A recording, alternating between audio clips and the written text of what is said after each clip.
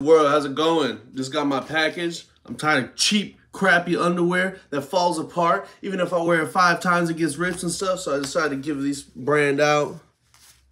Druthers, made in Portugal. All that environmental stuff, made well, everything like that. They got some sweet designs.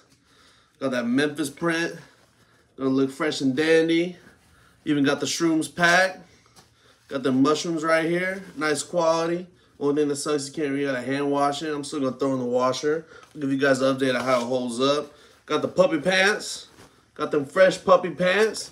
And then last time, I gotta get that Island Boy in me. Got the coconuts on me. Nice and fresh. Hopefully this quality holds up.